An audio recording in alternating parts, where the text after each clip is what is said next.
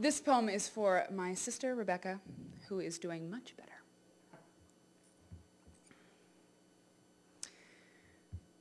I do not hate a person. Persons are redeemable. They can be salvaged from the landfill of their days. Baby rapers and woman beaters and bomb droppers all have mothers, were children at one time. If time is a sphere, they are children still, and I do not hate children. But what of a plague, a parasite, that which exists for the purpose of destruction? I find nothing in any canon specific to this. No teacher told me not to. Can I hate disease? If I can, I do. This is the sister's lament. I am familiar with her sickness. I've gone rounds with you, been at the center of your crosshair, sustained a bloody eye and a busted heart, and I'm still here, grinning, wiping red from my chin.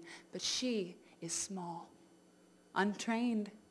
She didn't do anything wrong. Why should I be surprised? You play dirty, don't you? You don't pick opponents your own size. Look, I'll pay you double for your time. I will box you bare-fisted, but get your hands off of my sister. I will not sit idly by while you eat her from the inside. There is no fury like mine tonight.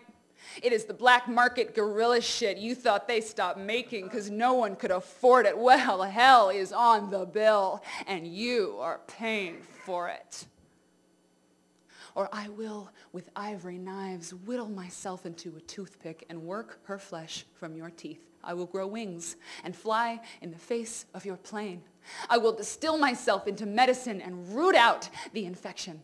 If you won't be killed, if you will only be stopped in your tracks, I will be the bog that petrifies you for 200,000 years so that one day excavation teams will come and dig up the ancient rock of sorrow. People in funny hats will place it under glass for the world to press its face against. They will marvel at its ugliness and say, will you look at that?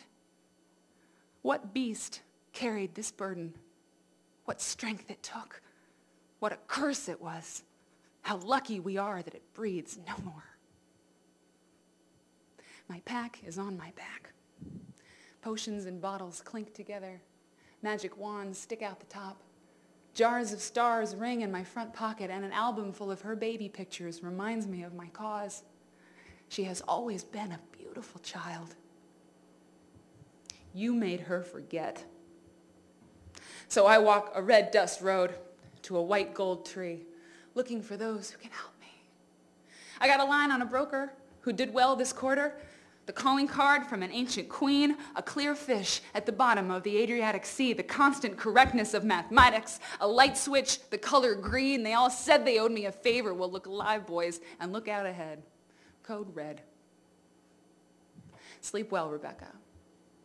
For if you are fading today, know that through the night, we are working, piecing the patchwork of care, stone by stone, prayer by prayer, calling on ancestor, deep river, cloud and rock, bargaining with angels, playing poker with dogs, joining forces with all the sun's armies in the occasional battalion at night, but never making deals with the devil. For that is who we fight.